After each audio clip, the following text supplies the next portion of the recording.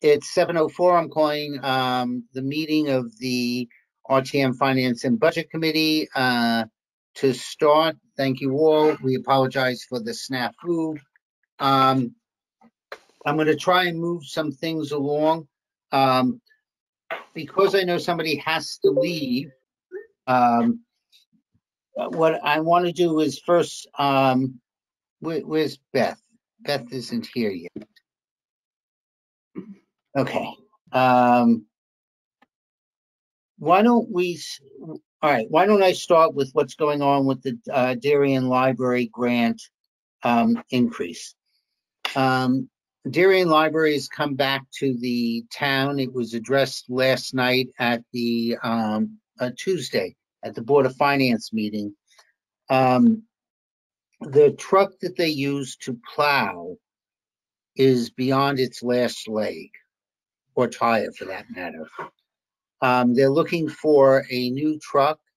There is, because there is precedent that we actually, the town actually purchased this truck because if they don't have a truck to plow and salt, the estimated cost of having that consistently plowed is about $20,000 to $25,000 a year. That's what it used to be. It's part of the reason why we went and purchased the truck for them, because the 20 to 22 ends up adding to their grant since we pick up the operating costs. So this is a 2-year payback on a truck. We're going to be the only committee assigned to this. What happens here is it's going to be a special appropriation. The estimated cost of the truck is $28,000, another $5,000 for the salter, another $5,000 for the plow. That was all in the documents that I sent on the Board of Finance. We will not be addressing this until the to the February RTM meeting. I just wanted to get it out of the way while we have it here. The Board of Selectmen will not be addressing this. They're the one body that would need to approve and hasn't yet. Would need to approve prior to it coming to the full RTM. They will not be getting, they're going to put in the order for the truck, but anybody who's familiar with what's going on with trucks and car dealerships, because of the chip shortage, there's a automobile and truck shortage. So we anticipate they're going to try and do the best they can, but make sure that they do it in this year, because if they wait to the summer, by the time they get the authorization to do it and buy it, they're going to miss next snow season as well, potentially. So I need a motion for the RTM and the town to increase the Darien Library grant by $38,000 for the purchase of a truck to plow the snow. Do I have somebody move that motion? I have Martha moving. James says the second. Are there any questions or? Go ahead, Iris. Why wouldn't the town just plow the library? I don't know. I can't answer that, but I think it has something to do with the fact that they're responsible. It's not our town property. They're responsible for their private property. It's not like we could help the schools because the schools are maintaining town property. This is private property. They couldn't just reimburse us cost since it make it plowing could be an operating cost. We pay their operating cost, right? Isn't that what we pay? Yeah, I do not have the answer to that. I'd have to get back to you. I don't mind if we defer voting on it tonight. I did want to raise it though. Again, I don't have the answer to that. I can get it. Okay. Yeah, I think there's also some question around, what budget is going to be maintaining this vehicle if they haven't had a vehicle within their budget before? No, they do have a vehicle now. We actually purchased the vehicle that they have, and they Okay. maintain it and do it. It's just on its last leg. And Okay, so in okay. order to keep the I operating don't costs down. One We're purchase makes a precedent. It's not precedent. No, we're not precedent. This has been done before. I know, We've but done this in the past. once in 7 years. Well, I'm sorry? I said once in 7 years. Yeah. Well, that's when we started. It was about No. 7 years ago. Martha, I just wanted to say in the write-up, it said in addition to doing plowing, they used it to move books and move tables and whatnot to various locations when they had programs and what. So just that comment. yeah, I think, Martha, thank you, because it isn't just for snow plowing. This is a vehicle that they use, and the town would not be supplying that vehicle to get to events or other things that they have to do. Mark, you had a question. Unmute.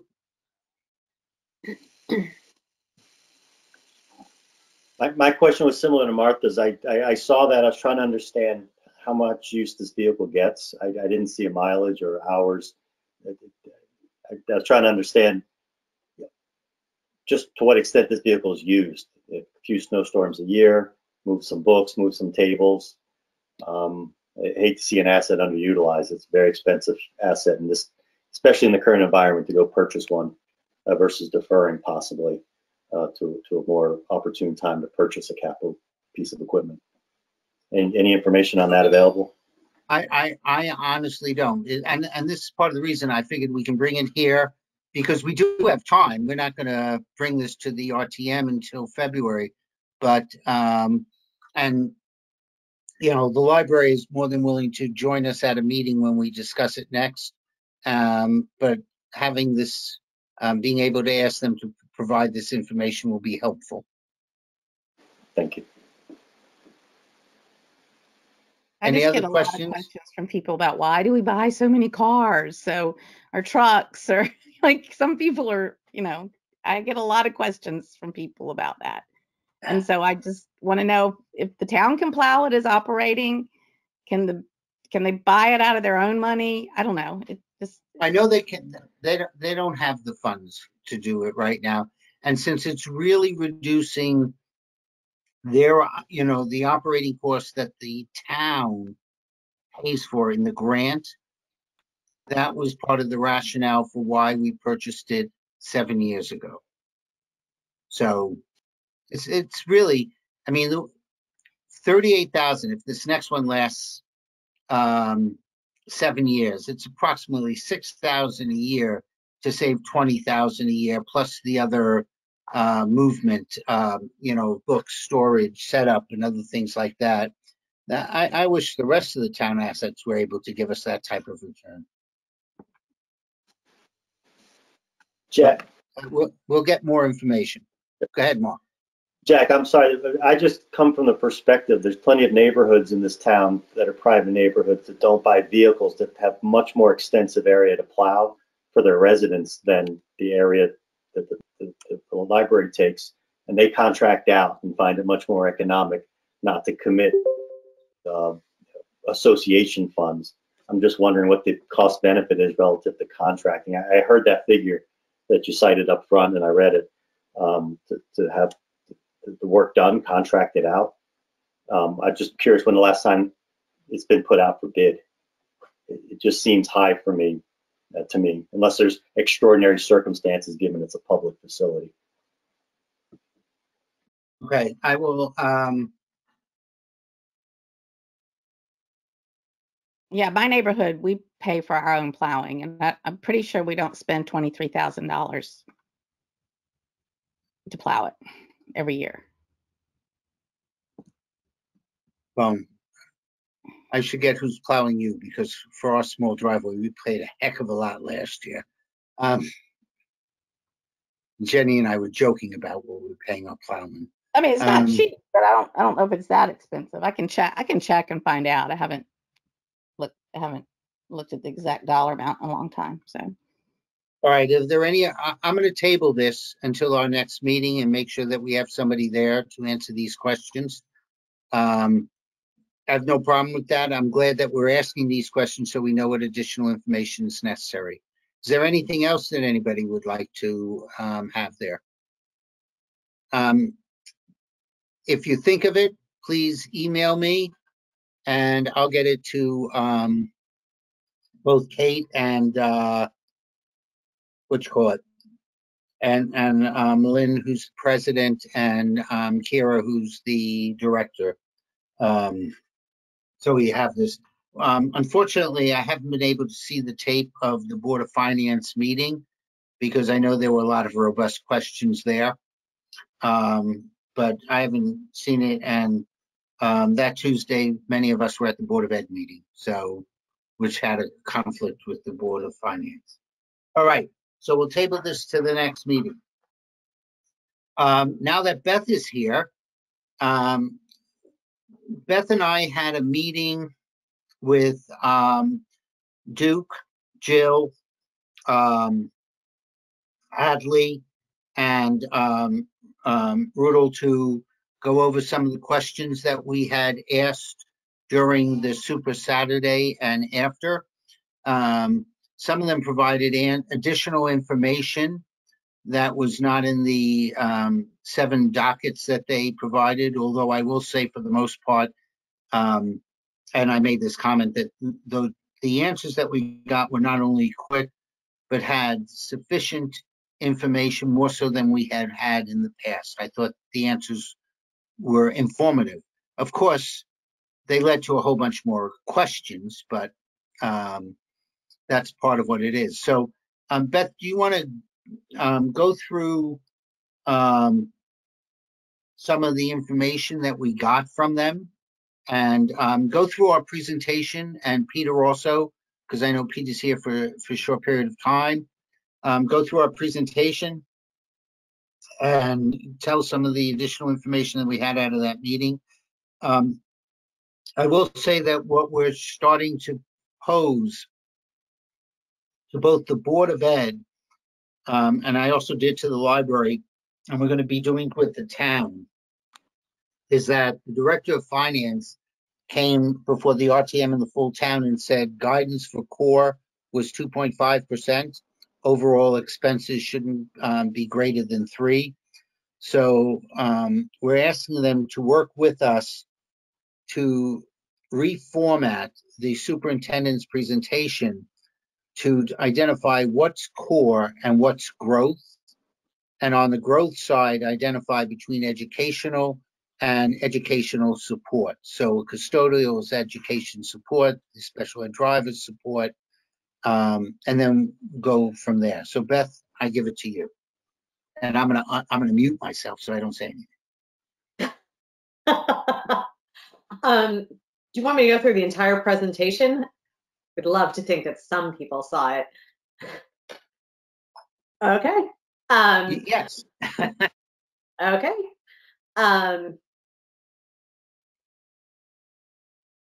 You've already covered that part. Significant attention in this year's budget has been focused on 2 areas: open choice and the bring your own devices at the high school. And there's been more discussion on those issues than on the addition of the 10.7 FTEs, where the latter has a greater financial impact, both on this budget and far into the future on the overall Board of Ed budgets. And I said the committee concurs that the Board of Ed needs to have a special meeting and financial projections for the open choice program. That being said, the actual cost appears to be a simple cost accounting exercise. To account for open choice is a basic cost accounting principle. The variable cost to support any student at grade level as the cost of teachers, desks, utilities, and other related sunk costs are fixed and would not change unless an additional section is created in the elementary schools. In the middle and high schools, as long as the total students joining a district does not exceed the maximum of a school, again, variable costs to support the student is the total cost. This is with the safety net caveat that special education costs can be provided by the sending district or charged back to that district. And transportation costs are absorbed by the sending district as well. So the committee, I said, was generally in favor of this initiative. I then said there are mixed feelings on the bring your own devices. That certainly seemed to be something that people felt different ways about. The final decision, whether to implement or provide a hybrid model, will have an impact on the proposed budget, not only in equipment, but also on the new FTEs requested. And then I said the committee feels the administration has established a compelling case for these new growth FTEs, the LPN that's tied to an IEP, the new special education driver, given the fact that their driver shortage is well documented, new teachers for Mandarin at Middlesex and the second grade at Hindley, the special education instructor, and we'd like a bit more color on the following new FTEs. We asked for more about the paraprofessionals. There was a 0.5 para at both Oxbridge and at Holmes, and we'd like to confirm that they're based on enrollment ratios. The ratios for paras are 1 to 80 through 1 to 80, like 1 to 89 students. So Oxbridge and Holmes both qualified for the additional para. The DHS, physical education and health education, what's driving that, and the 0.2 FTE for the Hindley PE teacher. And then the committee has questions on the following FTE additions: the campus monitor at the middle school, since that's the second campus monitor at the middle school. This position is part of the American Rescue Plan in the current budget. We acknowledge that the better student to the combined monitor SRO ratio with this addition, and the committee understands the financial and reporting relationship differences, as well as the rationale for those differences, but we would like specific metrics used to determine improved building security, what the measurable goals are to be accomplished by the campus monitor addition, and a description of how the SROs and campus monitors overlap and work together. What are the specific differences in their goals, and what areas do they each cover? For the bursar and administrative assistant, in reviewing the additional write-up, it appears this position has been working an additional 160 hours. And although GASB 84 will increase the number of transactions to be transferred from one system to the other, we're not sure the incremental hours over the 160 hours already being recorded have been demonstrated, so that we have additional questions. 25% of the bursar's role is managing all ordering for DHS, processing requisitions, placing orders for teachers and administrators, working with departments to ensure goods are received, fielding phone calls, and working with accounts payable to provide invoices to close out purchase orders. All of those are presumably responsibilities that had to be done prior to the addition of the bursar, so who is the bursar replacing? And then also, Darien is not alone in dealing with GASB 84 and School Cash Online, which is the automated payment program that parents use to pay for various student activities. Has an automated feed from School Cash Online to Munis been investigated or discussed? Have the outside auditors determined which components currently in the student activity accounts need to be recorded? I am going to cut in here because we have some questions, but we did actually have answers at that meeting. First of all, the GASB 84 requires those funds that are controlled by government versus those that are of a fiduciary nature. So if we're actually controlling the funds that the school district is, those have to be set up in a town fund and not in a student activity fund. Likewise, certain revenues that are coming in that are, again, town related have to be set up in a special revenue fund. In my conversation with Jen Chinesky, those funds were established for the fiscal year 21 financial statements. So the funds are already established and are operational. And when we asked about, in reality, why School Cash Online can't feed Munis, or could we do, one entry for what the receipts are, and then allow Munis to write the checks accordingly using school cash online as a subsidiary ledger. Their conversation with the outside auditors said that Munis needed to have all transactions. So it's a complete waste of human resource by taking from one system, nodding, and putting it into the other. And that's something that, should still be looked at again, but we had those answers prior to our presentation to the Board of Ed, but we're unable to change some of our presentation. I do have one other comment where we're coming back on, is that Rudel looked, and over the last 4 or 5 years, the bursar or person doing those jobs had already been working 160 hours more than what they had done in the past, every year. But it was never added to the budget. So somehow they did a budget transfer to cover those expenses. And the question is, well, if you had those available funds to cover those expenses in the prior 4 or 5 years, why can't you cover them now from the same transfer that you've been doing over the last years? Or at least reduce where you were taking the money from to offset that. So that's additional questions we're putting forward. Beth, Peter had another obligation, so you're going to have to go through the rest of the things, even his side. And I'm muting myself again. Okay. The next point was the groundskeeper, the additional groundskeeper. And because we hadn't believed that the compelling case has been made to substantiate this position. And the full cost for the groundskeeper that was presented is $108,000 and change, but that doesn't include future pension costs. So the actual cost is higher. So our first question is if existing staff could work overtime, if town staff could perform some of the duties and either straight time or overtime and then charge the district, trying to figure out what the cost is to contract those services to an outside vendor, although that may have contract conflicts with the current groundskeeping staff. And then finally, the care of grounds historic costs have been stable. Even a 5% increase represents $15,000. So it's well below the $108,000 that this additional FTE would be.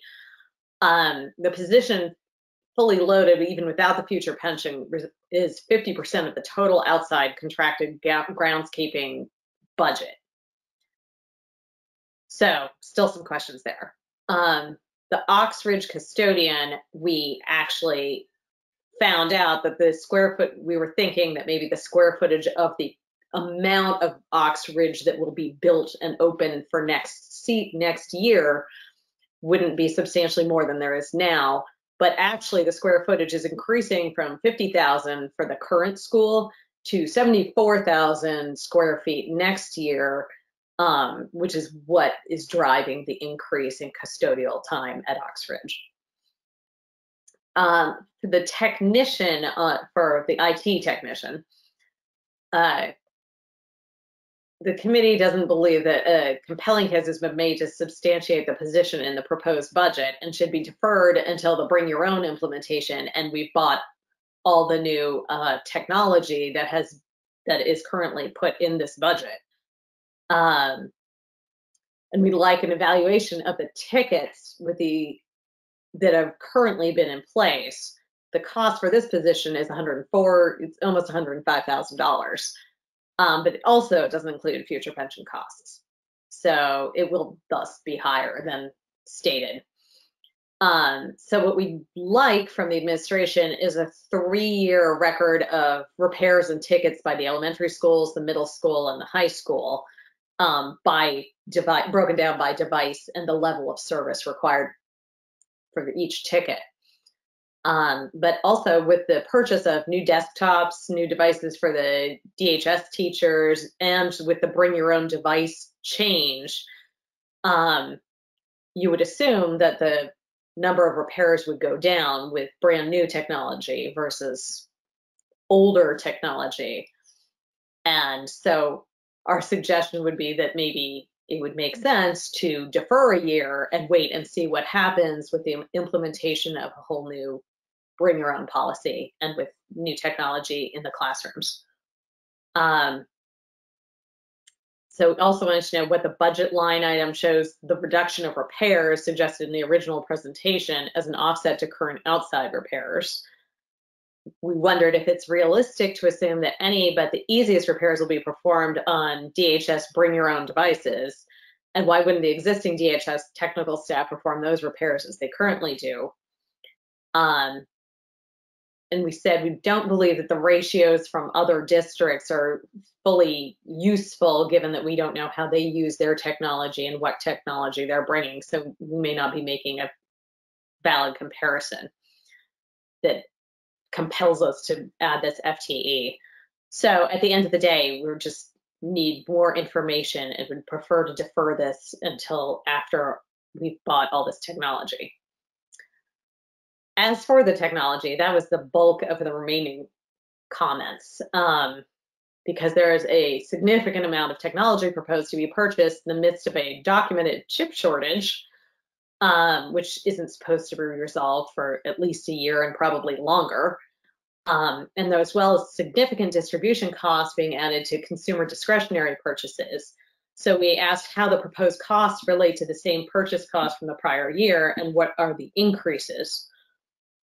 For the Middlesex desktops, we said, you know, they're all the same desktop, regardless of whether it's for staff or administration or teachers.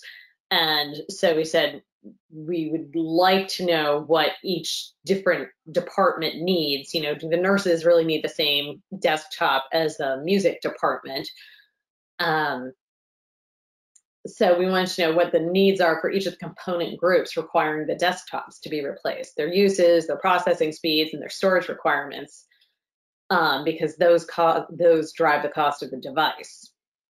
We also said that the unit cost seems very high, and we're wondering if there are other software costs that are added into that are part of the purchase, and if so, what those are. For the iPads and the MacBook Airs for the teachers at the high school, we said the committee is still not satisfied that both devices are required based on the web-based instructional capabilities and the compatibility of both with the technology in the classrooms. And wondered if the teacher MacBook Airs can be deferred until fiscal year 24, as the use of the pens and so forth for instructional purposes appears to be of greater benefit to the educational experience in the classroom rather than a desktop, or rather a MacBook Air. Also, we said the teacher MacBook Airs that are proposed to be purchased are 13-inch screens, and the 40 student MacBook Airs were 12-inch screens. So we're wondering why the teachers needed the larger screen, because the potential savings of making the teachers' machines the same 12-inch screen is $200 per device, and that ends up being over $20,000, and we'd like clarification. For the student desktops, we asked the administration to provide the uses of the 150 student desktops, like where are they in the school, what are they used for, what storage and processing speeds are required for the use in each case. And does each use really require the same capabilities? It's essentially the same question as the middle school. As far as the district servers, all the servers are being replaced at the same time. What was it Rich said was that actually it's one big server with, this was a technical part I did not understand, is essentially one big server and the whole thing needs to be replaced, because we were thinking it was like, you know, 4 individual servers and you could replace one year, one the next year, one the year after that, and so forth. But apparently it's actually a larger. I'm going to jump in on that. They are multiple servers, but apparently all of them are at the end of their useful life. And Dennis Maroney made the comment, which was spot on, that, you know, if you don't, it doesn't make sense that we're buying everything all at one time, as opposed to moving things along on an annual basis, because forever long it's going to take the next 5 years, we're going to need to replace these 3 servers all at the same time again. And that just isn't good fiscal planning. I did want to get back to what Jeff Adams said, which actually had me gobsmacked. When in the Board of Ed meeting, they asked him whether or not he could come back to us and say what each of those business units at Middlesex, and it applies the same to the high school. And he said, no, basically. He said, no, there's too much time to go and figure out what they all need. But then added that they're all basic units. So the follow-up question that I have, because I hate to be this type of F&B person, but, you know, at Middlesex, with exception maybe in the library, nobody's gaming on this stuff.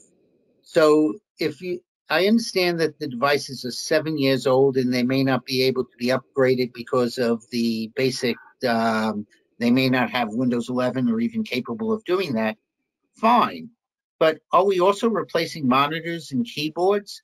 I mean, if I just go for a base desktop with 11th generation Intel 5 processor, significant RAM and storage space and other things, I could go online and buy these things for $550 with Windows 11 loaded on. So I'd like to have a better understanding of, are they buying everybody new monitors? Because the monitors should still work regardless of what the base unit is. So that's going to be our follow-up, since they don't want to tell us what the needs of these units are. And we're talking about 230 units, desktops being purchased for the school district, and nobody wants to tell us what their usage really is for them, which had me a little gobsmacked, to say the least. Sorry, I'll mute myself again. I look forward to your next unmuting. And for Fitch Academy, we just wanted a little more color on the escalation clause that's in the lease, because it seems to, the amount that the lease payments have escalated each year seems to be very dramatically. From 2018 to 2019, it was up 5.67%. The following year, 12.7%. Then the year after that, 4.7. Now it's 10.4. So we're wondering what that's tied to and how we know how to project it out. For AP Spanish, they're asking for, they think there will be a jump in enrollment. So there's a significant number of students who might enroll, but we don't know what the historic percentage is of students taking that course. And so we're wondering if we need to budget for the 100% enrollment for the materials, if generally 85% of the people actually take the class, then maybe we should look at the payments there. Also said that for the utilities, both oil and natural gas prices are going up, and the town paid extra to have dual fuel capabilities installed at the schools. So we're wondering if there's been some sort of analysis conducted to see whether oil or natural gas would make more sense per BTU, to see if we could switch to different fuels since we have the capability. And then as far as capital items, the oil tank replacement, we wondered if the administration could provide more detail on the oil tank replacement at the high school. And if it was problematic from the beginning, why did we accept it? For the elevators, because there are 3 elementary schools where they need to replace the elevators. And those are the 3 schools that are being refurbished in coming years to get rid of the portables. So we're wondering if all the elevators are the same age and in the same state of repair, and why this is not part of refurbishing the schools in, like, they could be wrapped up into that rather than as being a standalone capital item. Even if the state wouldn't reimburse the town for it, it would still allow it to be bonded. The board actually stated the timing for the replacement of the elevators might not allow for the remedy of the existing problems, and that Mike Lynch had said that he could no longer either find people to repair the elevators or get the parts because the elevators are old. There was additional discussion as to why the elevators didn't receive a priority in prior capital budgets, since this hadn't popped up before. And if they couldn't be added, we'd like the administration to maybe request some money to obtain a strong, detailed estimate of the anticipated costs of the elevator replacement by school, rather than sort of taking a flyer in the dark. And then people had questions about the Tokenique gym because the school's not that old and the crack on the floor presumably hadn't just materialized. So we asked what actions the administration had taken to assess the installation of the floor, requested the original installer to correct the problem, but Rich Rudel said the warranty on the floor had expired, that it is over, so we can't just go back and ask them to replace it. That is it from our end. So this is all in the document that was sent out already, right? And it's a good document because it describes everything that Jack and Beth and Peter have pointed out and pointed us to. What is the next step? Is there a response expected from the Board of Education, or what's going to happen next? We will forward the document with our side comments because some of the things have already been answered. And so there's no reason for them to answer it a second time. So, like on the paras, we now, we missed the ratio. I mean, it's a big book and it actually was in the front part of the book as opposed to where each of the individual schools were. So there's no reason to answer that. That's already there. On the conversation on the elevators, apparently people have gotten stuck in there. I know if I was in any one of those classes and showed up late, I'd blame it on the elevator. But it's a question of the timing of, even if it was we were told that it wasn't considered to put into the refurbishment of the 3 schools. So it wasn't thought of at that time, but they did go back to think about it, that, before they actually start to put shovel to the ground and do this, it might be 2 years from now. And so it's, Beth said jokingly that not only are the machines so old that that the parts are old to go get, but also the people who repair them may be too old to go find people to repair them also because they're that old. So that's one that they may have to expedite, but it's a $490,000 nut. And we just like to know that it's 490 and not 525 or 450. So it's not unusual. They're doing that with the Reimagine Library. They're getting some funds so that they can get the better engineering and that done.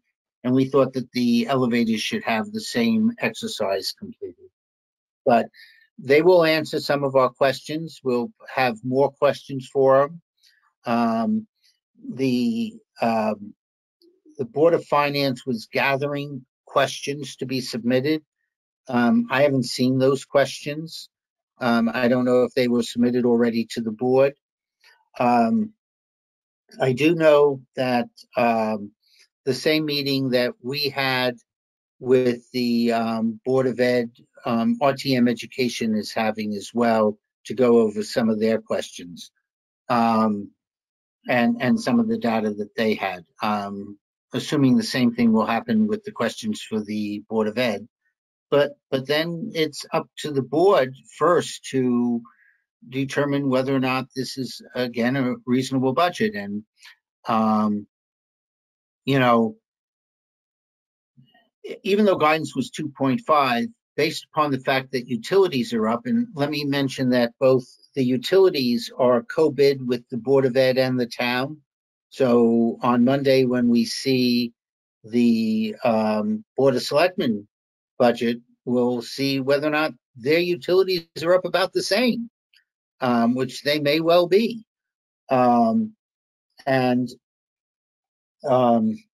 So with you add the utilities, you add with the experience rate in the healthcare that's up by 8.7% effectively. You know, they may not be at 2.5 on their core area. They may already be at 2.7, 2.8. And then it's a matter of looking at the growth and determining what part of that growth really can be there. I mean, as I mentioned with the Bursa, they've been transferring money in to cover 160 hours already. We said we weren't in favor of the extra 100, but you know, why isn't that already reduced so that there's a zero net sum game on that? On the groundskeeper, I'm a little confused on that. If I look at the square footage that the schools have had, with the exception of possibly adding the Holmes house that we purchased and then they took down, but with the advent of certain additional fields that they've built, there hasn't been an increase in the school properties, the amount of square footage they've had. And we didn't have this problem of groundskeeping and things not being done and other things 10 years ago. We didn't have it 5 years ago. We were told that it's not the youth teams that are creating messy areas or, you know, some flowers that need to be planted around the schools or that. So what's really going on that all of a sudden 5 years later, we can't maintain the same area that we had before? And what's changed? So, I mean, we're going to continue to press on that one. I just, and I know that Rich is doing a square footage analysis and made the comment that he actually believes that we may be 2 groundskeepers behind. But, you know, that's something that we're going to have to pursue, and hopefully the board picks it up and runs with it as well. You know, we were able to explain my concept of the shell game, which I'll mention again so that everybody understands what I used it for. There's been 2 areas discussed at length, which is bring your own devices, which we're not expressing an opinion on, or I would prefer that the committee does not, and the open choice. And so 2 emotional areas have occupied most of the conversation, and yet many of the same board members that aren't discussing, that are focused on those 2 issues, I'm estimating, based upon what Rudel said and what Paul Hendricks had said, 60, 70,000 for the 16 children. And that number goes down over time. But the same board members haven't asked anything on the addition of 10.7 FTEs, not some of which aren't educationally oriented. And so that just has me surprised, you know, of what the focus is. And so the shell game is a distraction, go find the P, and everybody's looking for the bring your own or the open choice P, when the real P under those shells is, why are we at 4% again, effectively? I mean, last year was 4.03 increase, but if you take away the fact that the prior years had 400,000 in that budget, fiscal year 21 had 400,000 associated with COVID, and nothing in the fiscal year 22 had COVID budget in there. If I bring it back to compare apples to apples, it was greater than a 4% increase. And now we're back to another 4% increase. And we said that's just not sustainable in the town. So that's the concept of the shell game. And fully understand that the superintendent didn't do that to create the distraction. So, and he understood that what we referenced it to, and he understood that we weren't saying that he had done something nefarious to do it. It's just where the discussion has led. And he said he could understand why we would call it that based upon that explanation. So again, we have to first rely on the board to, Beth, is that a fair statement of how he responded to that? I think that's a fair statement, yeah. So, you know, we have to rely on the board to do their job, and then the Board of Finance, and go from there. Jack, you're touching on interesting points. First, you were talking about the bursar's office. I'm involved in treasury functions, and one of the things that have amazed me over the last few years, how much more efficient systems have become. So I don't understand that manpower in the area of the bursar's responsibility or in the area of treasury could really be a challenge, because there's very few benefits from the COVID crisis, but one of them is that systems have become more efficient. And that leads me to the other point. We are living in an economy where we have to do with fewer people. All the companies in the world will have to find ways to deal with fewer people. And also, we're dealing with the fact that people will be more expensive. It's not even a big deal this year for the budget, but it will be going forward. So everywhere I look in the world outside of the therein school budget, everywhere I look, people are looking for efficiencies, and they're looking for cutting staff and finding new ways to do business. All things being enabled by the COVID discoveries that we can do things more efficiently than we have in the past. So this budget has taken me back a little bit, and I really haven't heard enough to tell me, why are we doing these things the same way we have always done it?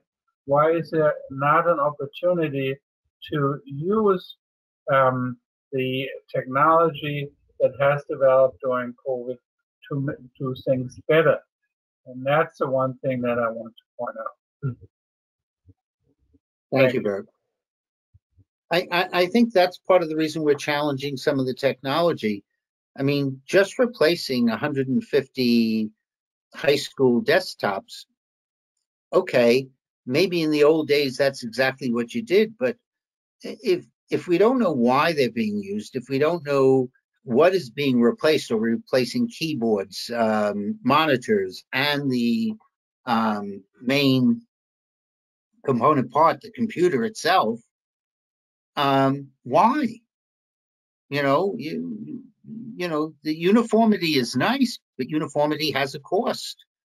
But on the same token, as Beth pointed out, you know, if you're spending a lot of time at Middlesex because you have 80 desktop computers that are 7 years old and can't do certain things, well, how much time are you spending on them? Because if you're giving them all new desktops, one would expect that that level of repairs goes away.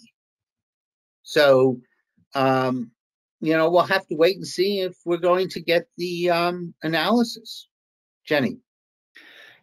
Am I correct in my understanding that part of the need for the bursar has to do with the compliance with GASB 84? And that I know that we've been handling it. It's a relatively new implementation, right? So is that where I think, Bert, what you're talking about is when you're managing the funds. Jack touched on a little bit about, well, I think they looked at, could you do a one-stop and deposits and then have Munis redirect checks? And I think the answer is no, right? You can't, for an audited purpose, you can't do it. So is that my understanding? That's kind of what's driving the need for the bursar for the most part. And technology can't help us there because it's an accounting auditor requirement. I'm going to answer something. Being an old auditor, all right, there's the old joke, shows you how old I am, is that a company went and asked 8 accountants how much is 2 plus 2, and being the big 8 at the time. And 7 of them came back and said 4, and the last one said, how much do you want it to be? And that's the one he hired. You know, just because the auditor says, no, we don't, we have plenty of subsidiary ledgers around the town that are well in compliance, and apparently School Cash Online, because I asked Rich this, is a rather robust system. And, you know, perhaps it needs to be challenged that if you can maintain that as your subsidiary for your receipt side, and do the transfers, and the expenses are coming out of Munis as the checks would anyway, is there a problem? And having spent about 10 years in cash management for banks, something that drove me nuts is that prior to the major consolidation, certain banks were considered to be receiving banks and other banks were considered to be dispersing banks. Chase was a disbursement bank at the time, prior to its merger with Chemical and then JP Morgan. And the reason is that one bank took in all the wires and then 3 transfers would be made to the disbursement bank to cover the disbursements. The disbursement bank in their reconciliation would have 3 wires coming in and 50 wire transfers or 100 wire transfers going out. Much easier to reconcile. I don't think Gatsby 84 changes that basic philosophy. So maybe there needs to be a little bit more conversation with the auditors to go that way, or to figure out how, you know, what's the cost of a feed, you know, and an interface. Even though Jen said interfaces aren't necessarily great with Munis, but why can't we figure out how, you know, the School Cash Online can't feed those transactions directly into Munis? You know,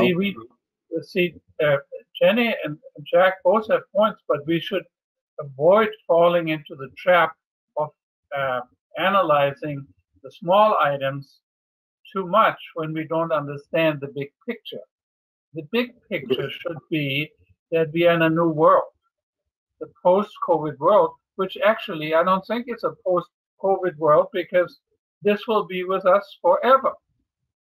And what have we learned and what we're doing to live in this new world? And the companies that will succeed are the ones to adjust to this new world and the new challenge. And I don't see it in the budget this year. I see the same 4%. I see the same 5 or 10 people more. I see the same things that are happening in special education. I don't see enough technology in there. I don't really see an overriding strategy and strategy change under the COVID scenario that I see in many successful companies. And that is the one thing that bothers me, and that might be me. It's not the compliance issue and the treasury or the Boursa per se, but there seems to be an underlying problem that we are not doing enough for the future, and we're doing everything in 4% and 4% and 4% increases every year. And as Jack has pointed out, these compounding 4% can amount to a lot of money over time, especially now that I think if you do get away with 4% or 3%, this will be the last time. Next time, it's going to be, because inflation has kicked in, it's going to be 5 and 6%. And so this is the time to stop it. And those are my words. Sorry about being so pessimistic tonight. No, go ahead, Iris. Well, I don't understand why we have to have a body for GASB 84. I mean, it's really a reporting of fiduciary funds, right? And so that's a systems thing. And so maybe I could see that we have to pay a fee either to our accountants or to our computer systems people to reset up how we report this. But I don't, and so when there may be a cost to incur to do that, I don't know why we have to have a body just for GASB. Well, this is a 0.3 body, but Iris, I agree. And let me just clarify. My commentary before was many of the people that are requesting financial analytics on open choice or bring your own are the ones who haven't made comments. There are Board of Ed members who have been asking about FTEs, more information, and other things along those lines. So I don't want to paint the entire board with a black brush over here. I just wish that more of them would be asking those questions and doing those challenges, because these are significant costs going forward. I have a comment that you'll probably hear about at the next board meeting, since my last comments were brought to light. But my JIB comment was, long after these 16 kids, if they're accepted into the program, go to kindergarten, graduate from Darien High School, graduate from college, get married, and have children of their own, we will still be paying for these 10.7 FTEs at a much, much higher clip than the cost of moving those 16 kids through that program. And that's, I just want a balance in how we're looking at things. That's all we're asking from F&B. You'll hear about that I made that comment at the end of the next board meeting, I'm sure.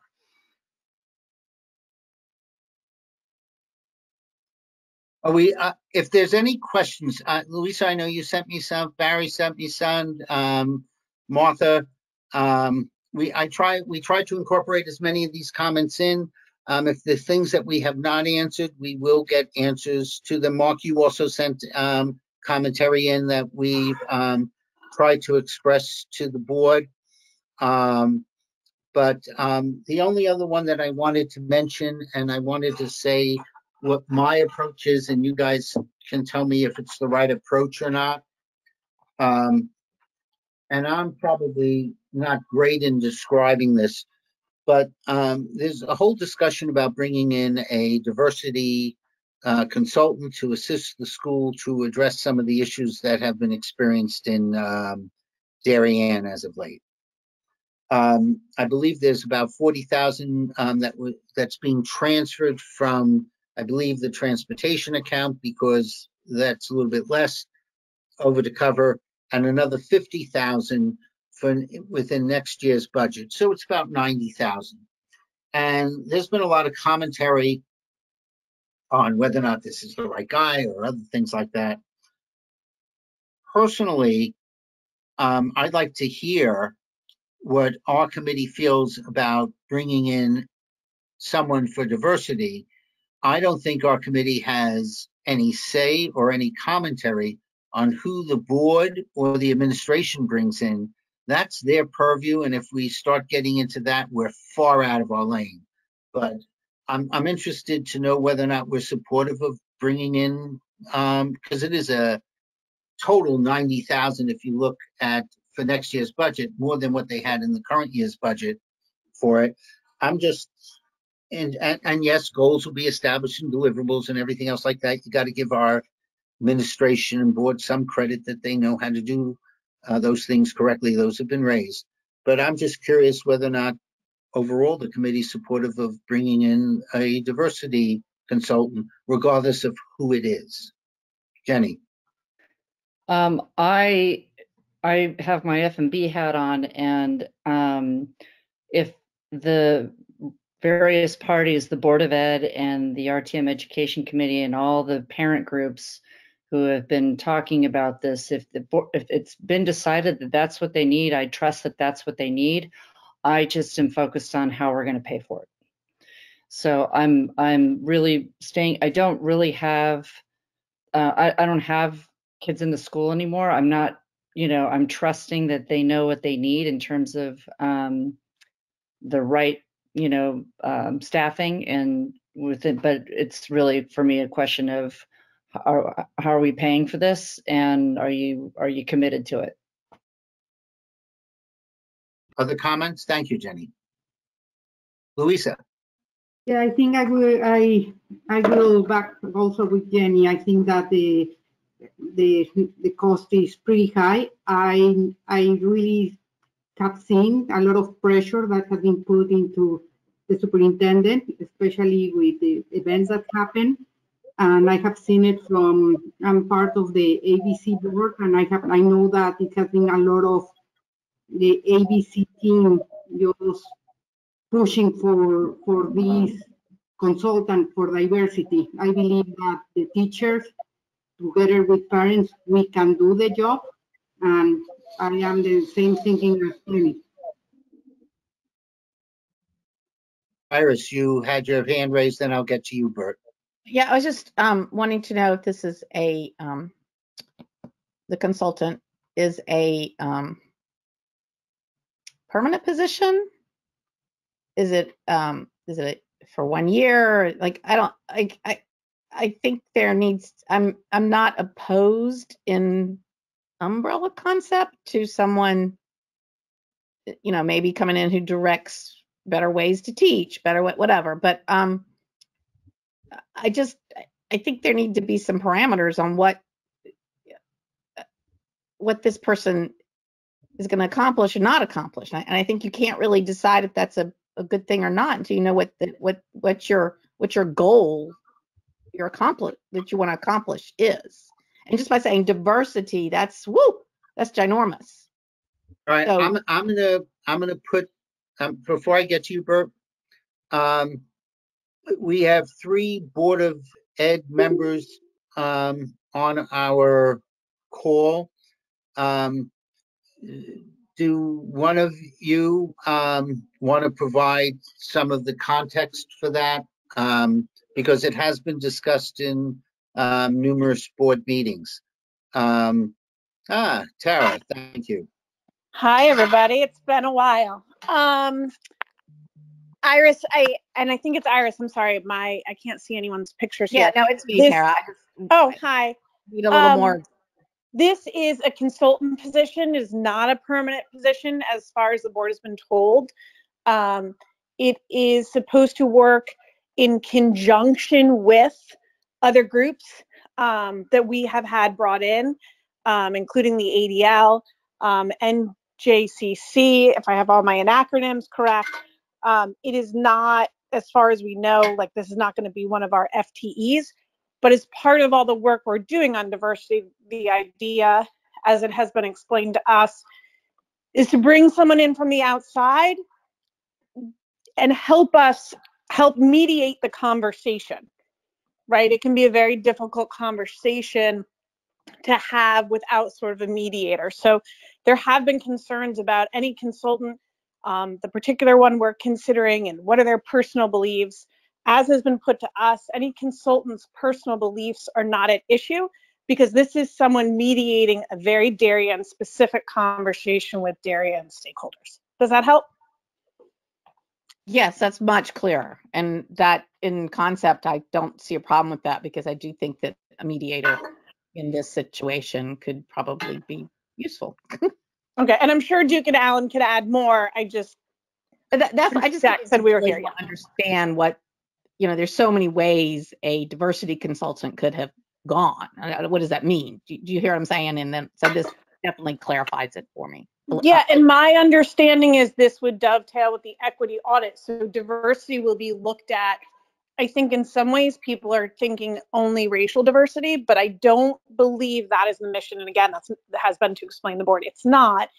It's looking at all types of diversity, diversity of learners, diversity of experience, and how Darien can kind of deal with the issues it's facing. Race, religion, all comes into that. But it is not specific only to those things. It could actually end up manifesting in a lot of ways, depending on what the Darien stakeholders lead the path down. So hopefully that's helpful. All right, thank you, Tara. I appreciate it. Thank you. That's why it's always good having some board members here to answer what goes on in those board meetings if we've missed some of that conversation. And anything else on the schools, or can we move on? Jack? Yep. Sorry, Bert. I forgot. I said that. Okay. My apologies. Oh, you sometimes forget me, but I will Never, always Bert. remind you. Yes, I think there are two issues. One is looking back in history, and one is looking forward. You should always keep in mind that these are two different issues, but they're closely linked. Since I'm of a family persecuted by the Nazis, and many of them died in the concentration camp, and they were not Jewish, they were German. I think for swastika symbols being painted by students in the high school is horrific. Anything should be done, and money is no object to address issues like that. And we need a consultant, perhaps, yes, for curing these problems, and also to show the community that we're concerned about these things, because they have popped up in this country too on January 6th last year. Then on the diversity, yes, if you mix those two issues, you get to diversity eventually, even though that's different, okay? That's, one is hate crime and the other is a love, you know, to embrace other people. Those are different things, but they are related. And I think to have a consultant is a good thing, and we should pay for it. If the guy from California raises people's concern, that's a different story. I really don't know. But people should not go into the background of the person too much. They should really start dealing with the issues at hand. And anybody bringing in that kind of insight, even if he's from California, would be acceptable for me, even though I'm not a fan of whatever happens in California. We might have been able to find somebody more close by that wouldn't raise all these issues. That's my opinion. Thank you. Bert, until you bash the biggest state in this union, quite elegant, and thank you for expressing that. All right, so let's move on. Before we get into the budget assignments, I asked Martha, who's there's a committee of ARPA. We were asked to provide a representative there for it. Martha was kind enough to once again volunteer. And so I asked Martha to give us an overview, and basically said whatever she wants to talk about is her desire. So Martha, it's you. Okay. Well, I've made some notes here, but the American Rescue Plan Act of 2021, known as ARPA, established the coronavirus state and local fiscal Recovery Fund program. The program provides $350 billion in recovery funding for states and local governments. Darien was awarded $6.4 million of these funds. We received about $3.24 million last May, and the other half is expected sometime by mid-year. Darien's ARPA committee was constituted this past fall, and John Zagrodzky was elected its chair. Its charge, and I'll read it directly as it appears, is to focus on efforts to, 1, identifying town, resident, and business needs to address negative impacts of the COVID public health emergency. 2, identify resident concerns, priorities, support for uses of the funds. And 3, recommending an allocation plan to the Board of Selectmen. Let's see, our committee has only had a couple of meetings thus far, and most of our time has really been spent on understanding the rules governing how these funds may be spent.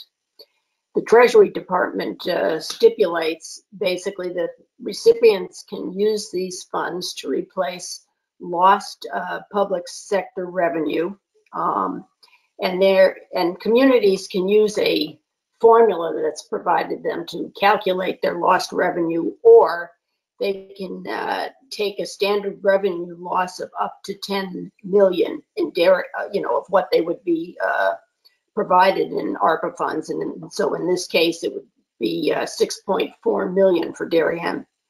And this money can generally be used to fund any sort of service, including capital projects that a town would normally budget for. So this is kind of a really loose area in terms of how you can use the funding.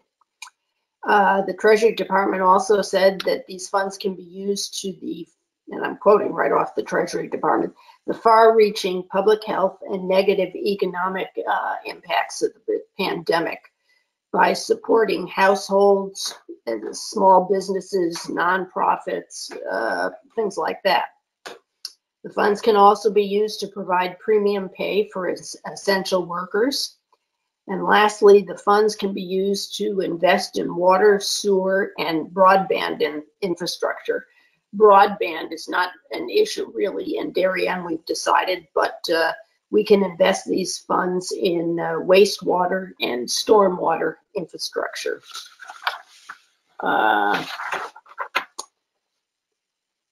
Let's see,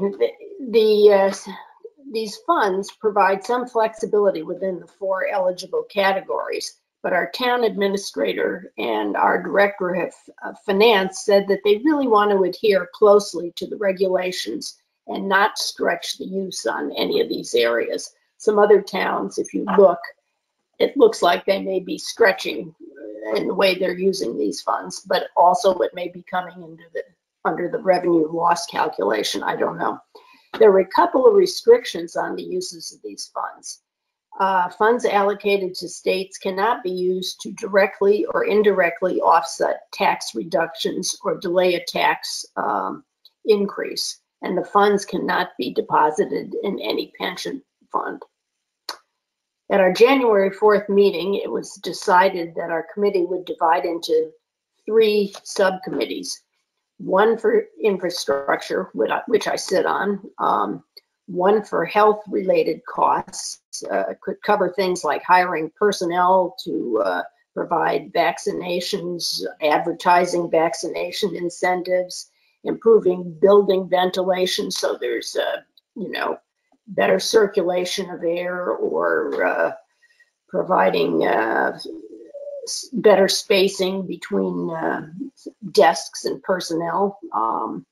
There's a third and then we have a third category that addresses the negative economic impact of COVID, such as the impacts on business, nonprofits. It could cover things like utilities, rent, and whatever.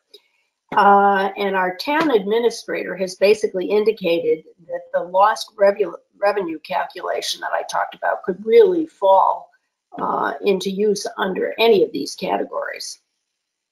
So each of our committees is tasked with brainstorming and generating ideas on the best use of these funds. The various town department heads, public works, human services, health, emergency management, have all been sitting in on these ARPA committees and will provide good input. The committees will solicit input from nonprofits, community organizations, the Chamber of Commerce, and the general public. In addition, the committee will review how other communities are deciding funds to see if it generates any thoughts.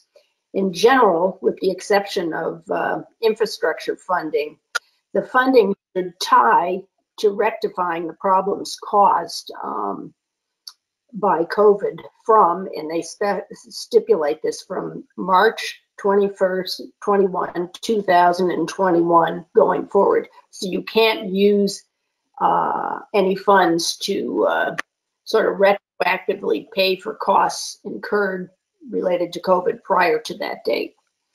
Our committee has made no decisions on how the funds will be distributed, whether they'll be spread among a number of areas or whether they'll focus on just a couple of areas.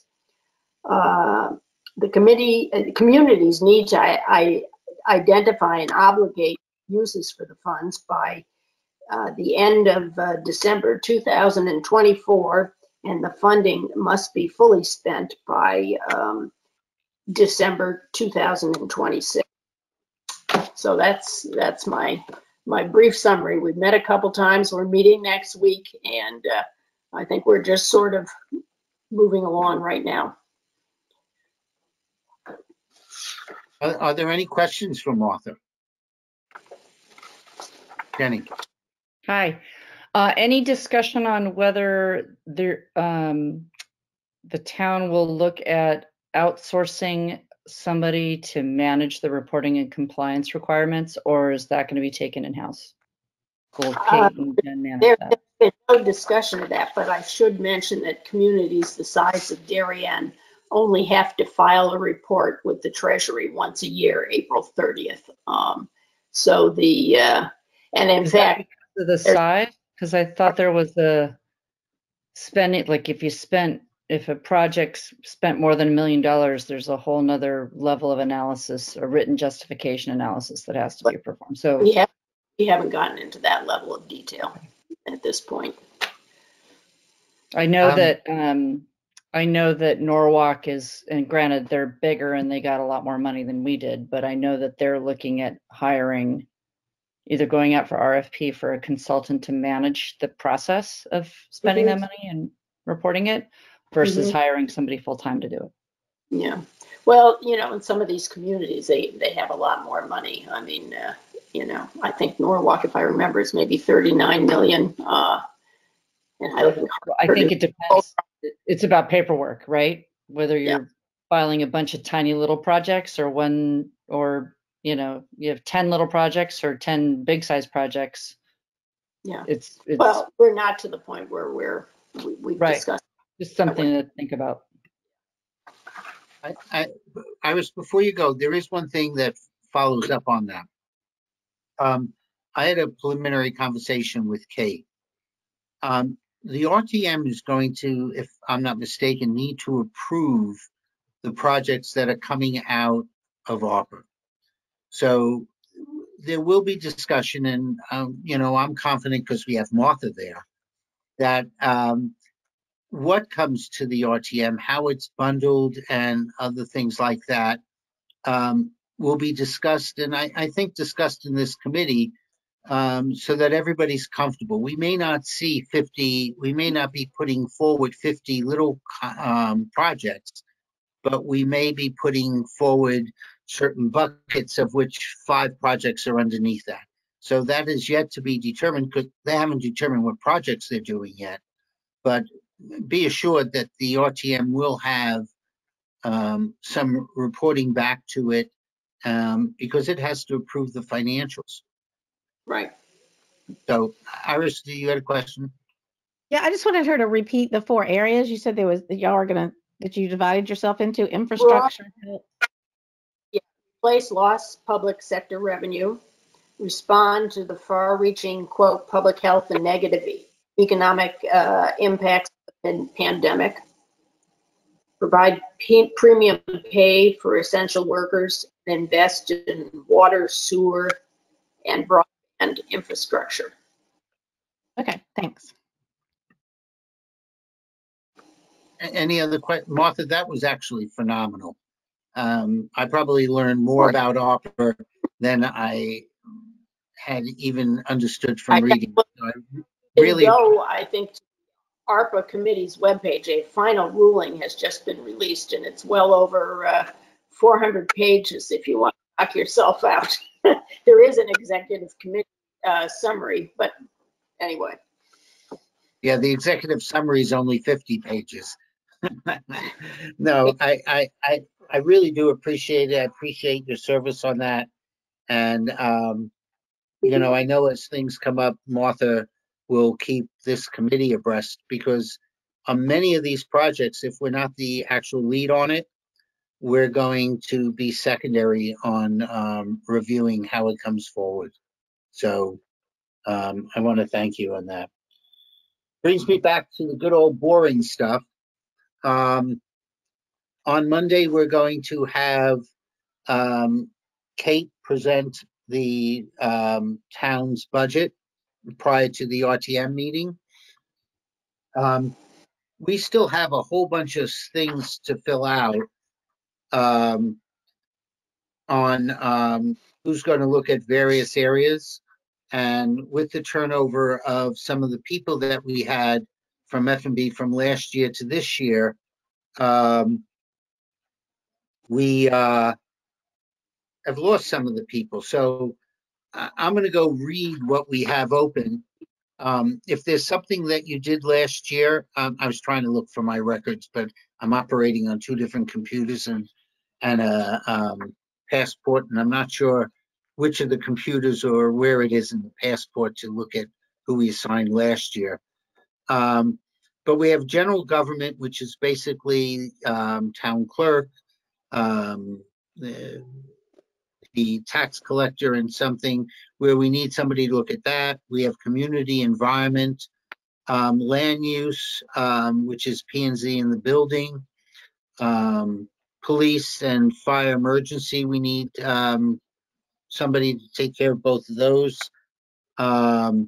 Human services, library, I'm on, and Louisa, you were on that with me. Park and Rec, we have Jenny. General overhead, obviously on the Board of Ed, we have Peter and Beth. While the Board of Finance split up Board of Ed, operations, and capital, they split up excess cost and other grants, which is interesting, but I have Beth and Peter looking at that. On debt, I have Louisa, Jenny, and Bert. The Reserve Fund for Capital Non-Recurring Expenses, Grants, and Revenue. I just have myself down on that. That's basically the LOPSIC for the roads, and we make about $20,000 from a rental that ends up in there, so that shouldn't be significant. We have other revenues, we have fund balance, and then we have the sewer and parking funds, which interesting, if you look at the Board of Finance records, obviously with people not commuting into the city, even though the stickers are probably close to where they anticipated on the budget, the daily parking is way low, and so that fund is probably hurting a little bit. I mean, I don't want to put anybody on the spot, but I'm not against that. You know, James, is there any area in specifics that you'd like to cover? Just put me where you need me. Okay, that sounds good. Iris, what did you do last year? I forgot. I think I did library and general government, maybe. But I'm happy to go with police and fire and take Stacy's place. I'll put you down for the library and general government again. Well, can I do police? you absolutely can do police. Because I can happened to always, see I saw Chief Anderson as I went to pay my association's real estate taxes today. So I happened to run into Bob Bush and Chief Anderson. So he's always good and that. So yes, they're yours. oh, thank you. Barry, is there anything So you I'll pick wish up. to? Ahead. Was that Martha? Yeah, I was just going to say that if Iris isn't doing general government, I'm happy to pick that up. But go ahead, go down the list. It's fun. Okay, I'll do anything too. I have community environment. I have land use and P&Z. I ran into Bob Bush, and so for those of us old enough to remember, when when they first started these 3 developments, we talked about that over time they were going to need some additional inspectors to do the fire inspectors, other things like that. And so he's been having some part-time people there because they didn't have the shovels in the ground. But as these are starting to progress, I believe he put in for some FTE. So that's going to have some activity in that as well. You know, as I said, it's about time it finally came to fruition, because it also means we're getting fees associated with that. But Barry, is there anything else? Is there anything in particular that you would like to cover? Well, I guess one area of interest is Park and Rec, but I'll look at whatever you suggest. Barry, you're on Park and Rec with Jenny. Never a problem. That's a big enough area for the 2 of you to cover. Okay. And if there's Thank you. anything else, we'll put out. Bill, is there anything you're interested in? You can just put me on whatever you need me on, Jack. Okay, that's fair. Bert, are you still with us, Bert? I'm still here. You tell me. All right, then I'll put some things together and see what they are. I went back into the records because I want to be able to say, here's the basic departments of what they're covering. So I'll put something together and get it out by Monday so that we know. Plus, I also have to double check with Kate on what days these things are being presented. I think they're going to do the same thing they've done in the past, which is go through major departments and not the other. I had a brief conversation with Joan and Bert. I'll have a conversation with you about Treasury and what they're going to be this year. Other than that, the other 2 things, which are there's a watershed study that was approved by the Board of Finance. It's also for about $30,000. It's the initial study. There's some details associated with that. We'll be secondary on that after Public Works. We'll deal with that in a February meeting. I'm in the process, and I'm almost done, and Mark has heard about this, of taking every board, every commission, every department, every grant, and saying and every fund, mind you, that we have, and saying who's primary, what RTM committee is primary on this. And actually, when I went through this exercise, I realized the Darien Library had no other committee that made sense to be primary other than F&B. So on that grant, which is the largest, F&B is primary. So I'm putting that together, working with, I'm going to then send it out to the department chairs, bring it back to rules, work with TGS&A for them to look at it. And part of that is hopefully we can get some of it into the Appendix B, which will help us to redefine what some of these committees' roles are, because the roles go back to the 1950s maybe, and probably we've all agreed needed to be updated. So I'll be bringing that to this committee for the committee to look and get input. I've had some preliminary conversations with Kate and Jen on it, and they've made some suggestions and comments. And what I've learned is that when I'm looking at the town, both of them have a much better understanding of it than I do. And so it's been very helpful.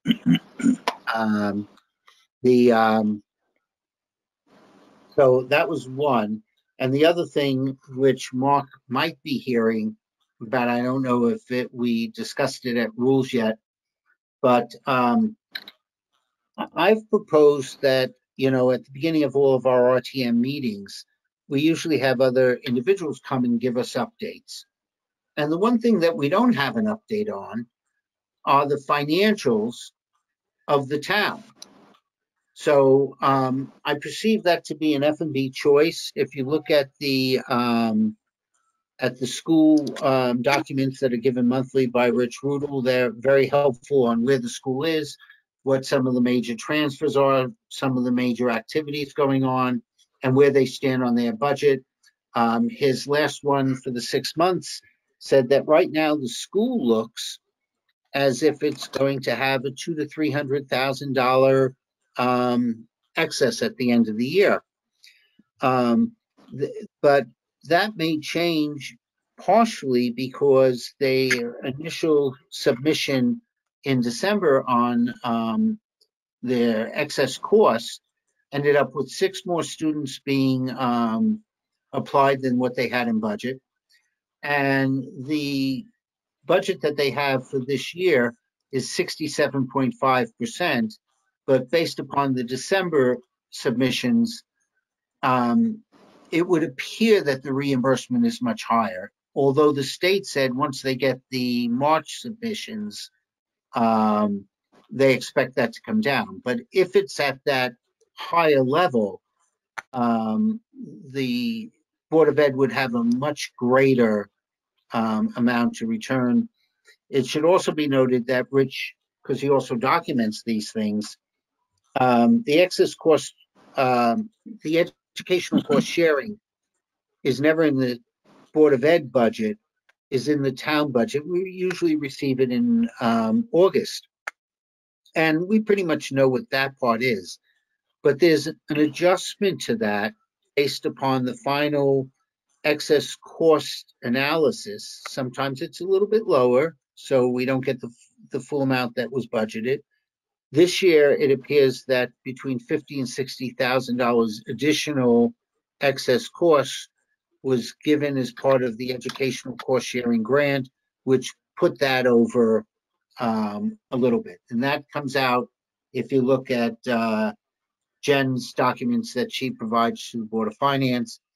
On the town side, since most of it is in that document, we'll go and get a little write-up on from Kate and Jen, for which, you know, I'm probably going to give it, but it's like a 5-10 minute, here are the highlights.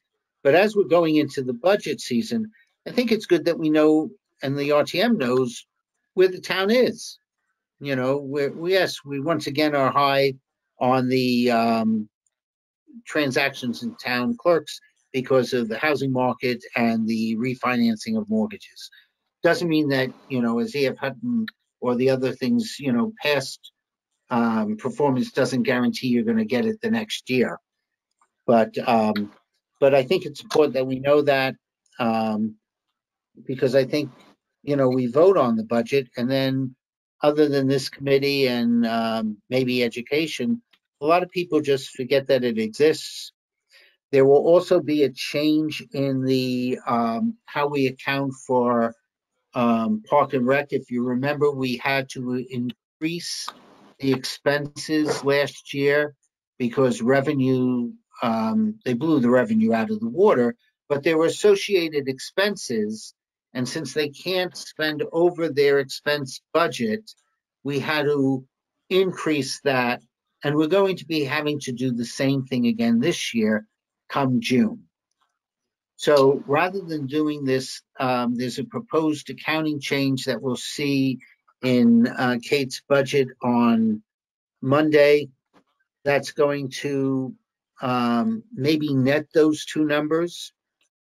And then I don't know exactly if they're doing it in a separate fund or how they're doing it, but we should see a change on that.